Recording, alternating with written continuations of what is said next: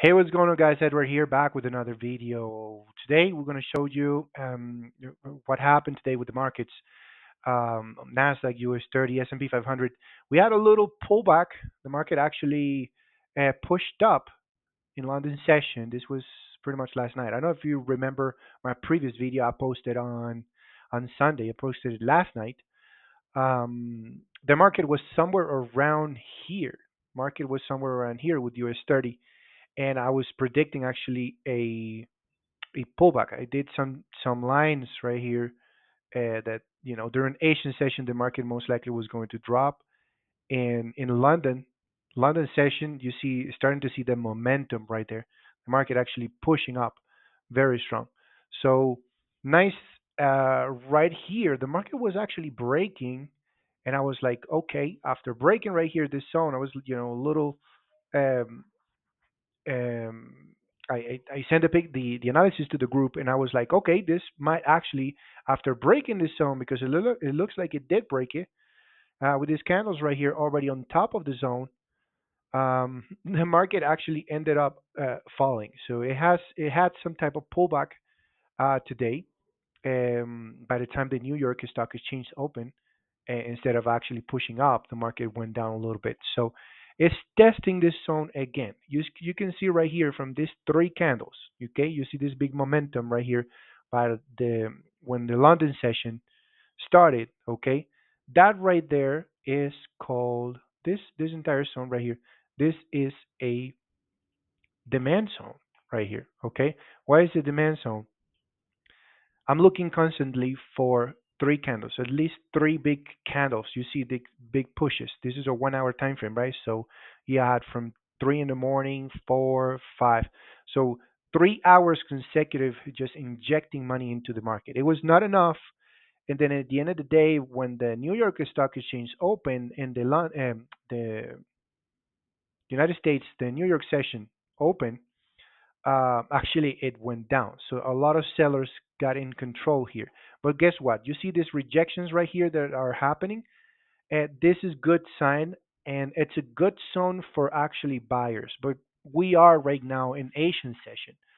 So again, in Asian session, the market may not move that much, so it might still consolidate. It might play around here, and perhaps during the London session, it would either, this demand zone or support may may become a resistance or a supply zone, and this thing could actually continue falling.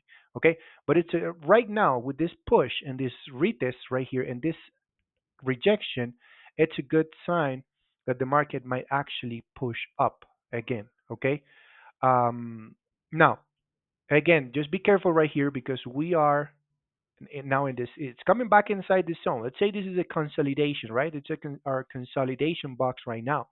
So it's kind of tricky to get in on a buy right now because we're still inside. So it might just push up a little bit, just make like a little fake out, just test the zone and boom, and melt. Okay. So having in mind all possible scenarios right there, you see this is another nice demand zone because look at this injection of money right there. Just one single candle, just bursting off, flying like a rocket. So a lot of money right here were put into it. So market did came back down, retest twice, and then started to push up. So I'm still seeing this bullish, but there's something that's still making me nervous, and this is what I actually showed you guys yesterday, last night. So two scenarios always. Okay, so let's say from this little push right here, okay, market is it's in a golden zone. It's nice actually to buy, right? Okay, that's a good scenario for a buy. Plus I'm seeing now some other thing right there which could be a nice right? Could be a nice flag formation right there. You clone that line, you put it at the bottom, and there you go. You have some type of channel right there, okay, on a 4 hour time frame. So if you want to go on a buy, I recommend you waiting for the breakout of this trend, okay, of this downtrend right here. Wait for the breakout and boom, you buy, take profit somewhere around this zone. If you want to hold it for longer, well, that depends. But right now, the market, you like in here, you see this push, you got the pullback, so this could actually continue dropping. It's still possible that maybe during Asian session or tomorrow, this thing could actually try to reach this zone. It may try to reach this zone again. I don't know, consolidate a little bit right there, and then perhaps start to look back up. Okay, or it could just melt down. It could continue dropping. It could continue pushing back down. So let's see. Let me open the 50 simple moving average. You see, we are very far from the 50 SMA. You see that normally the market separates, get a little far away, and then comes back down to retest the zone, to retest the 50 SMA, right, on a daily. So you see, we are very far away. It means the price is very expensive. It is still expensive, and at some point, it will try to reach again the 50 SMA. I want you to understand that, guys, that we are very far. We're very separated. Look at it in the past. When the market is very separated, at some point, it will try to come back down to retest that. So this line could actually be continue doing something like this, continue pushing, right?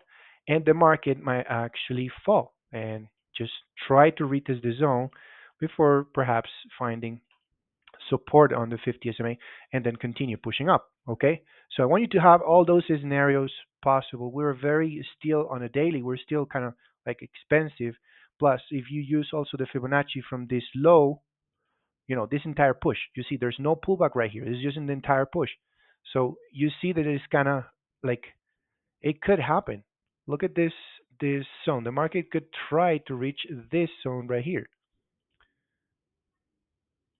this entire zone right here. Okay, it could come back down to retest, reaching the 38.20 on the Fibonacci, plus also reaching or trying or maybe piercing a little bit, touching, getting close to the 50 SMA before actually starting to push up. So it's still very possible that the market could actually fall a little bit more. Okay, so having that in mind in the longer period, there are multiple scenarios. Right now, it's looking good for a buy if it breaks.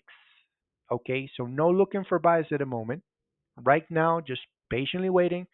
If it falls, it falls. I'm going to be looking for a buy if it breaks, okay, or if it starts breaking at least this zone, okay, this area to the upside, because right now it was like a just a fake out right there. This zone is still, you see on the daily, was able to hold the price right there and just went down, okay. So have that in mind. All right, this is US 30. Nasdaq. Nasdaq, right quick. It was a nice sale right here. I also predicted this, and the funny thing is that I didn't get into the sell. Now, this also I was just testing. The price came back down. This is a demand zone. This is a big demand zone right here. Okay, the market did came back down again, pierced the demand zone. It touched it, so it's a good zone for buyers. So they got in control again there. So plus, you're seeing not just the demand zone, but you're seeing a nice support. You're seeing that you are still on this type of uptrend right there. So I did not getting in this one, neither in this one, but I did predicted it. Actually, I did send the analysis to the Telegram group for today, the actual free Telegram group. Let me show you here 1 second. Let me just show you the analysis here. I don't know if you can see it. So this is the free group, right, guys? So if you want to follow me there, you're more than welcome. So right there, I did share the analysis. Let me go back when the market was somewhere. I even sent videos in there, with the entry point and everything, explaining the reason why I was actually making that decision of selling. Like I did not get in. I just sent it to the group. You know me, if you've been following me a little while, you know I don't feel comfortable with sales, and I just didn't get in. I don't know why. I just didn't get in. I did send the analysis. It was a good sales setup, right? Why did I get in on a sell? All right. Again, if you go here, you see this entire candle, like this entire candle, this big push right here to the downside, this drop. This is big fish right here. Okay, market, the banks right now, institutions getting into sales right now. So this entire, I draw it on the top, but it's actually the entire candle. You can draw it even sometimes from the entire candle right there. Okay, of that push. So that to me, it's a big supply zone. The market drop came back up, retest. You see all these rejections right there?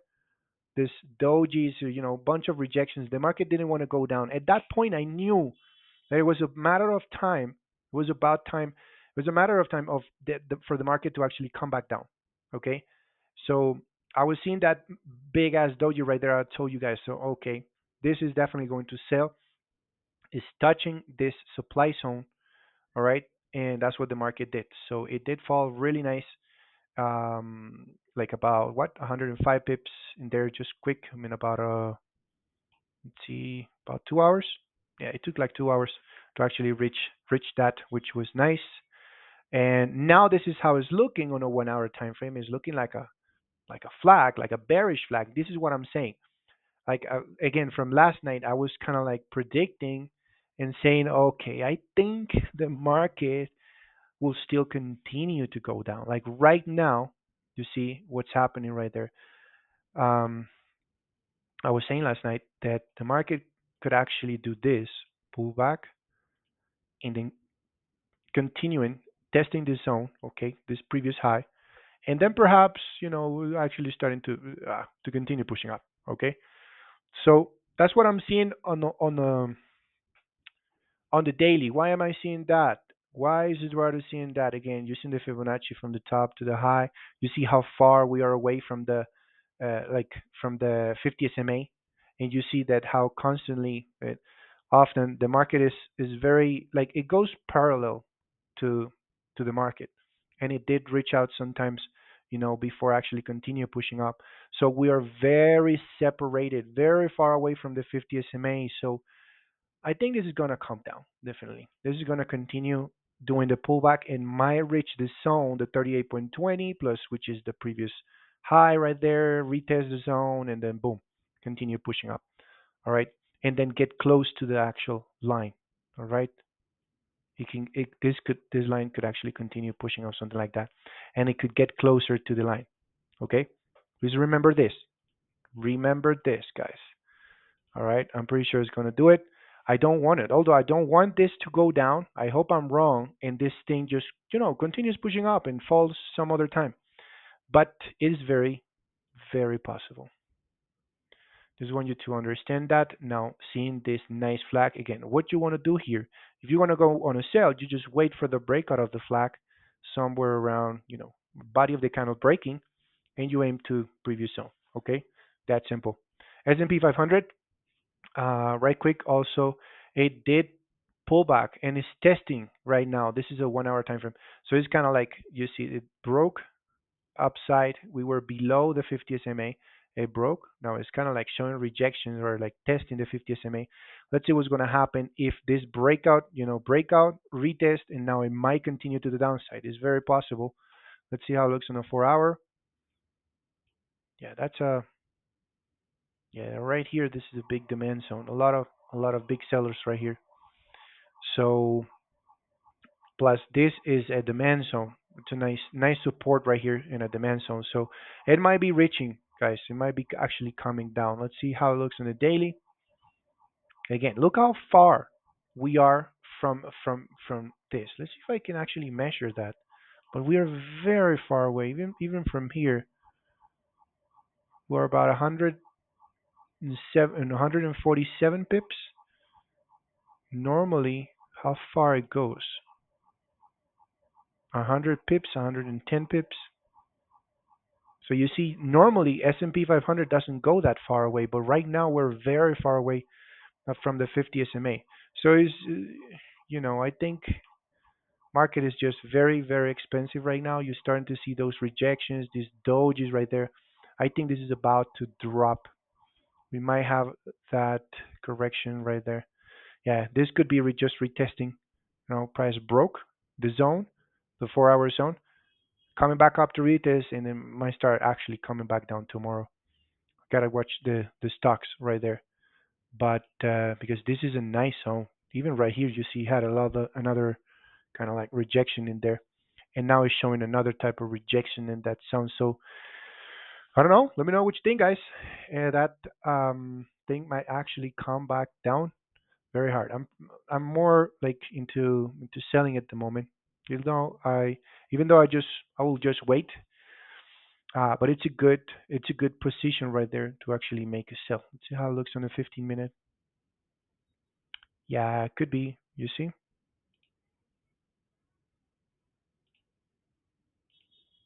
could be a nice flag, bearish flag. So you clone that, put it on the top, boom, you got your flag. You enter on the breakout of the flag, or you can put a sell stop, whatever you want to do there. Sell stop right there, stop loss, take profit to the zone. Let's see what's going to happen that tomorrow. It's a nice setup, right? I love this type of setups, but if it's a buy, if it's a sell, I don't get in. I don't feel comfortable selling on Nasdaq or US 30. But it's a nice setup. You see that breakout, retest, creating a flag. All you need to do is either make an entry right there aggressively. You can go on a sell, why not? Or you can just be more careful and just wait for that breakout right there. Body of the candle break. In this case, you see where I draw it. I draw it on a 15-minute time frame. So I should be waiting for a 15-minute a 15-minute candle to wait to close below that channel right there, and in order for me to actually make the entry. All right, that's a nice setup for a sell, by the way. Let's see. Then there was a trend. You see this reversal flag was a nice reversal flag right there. See, market wants to go down.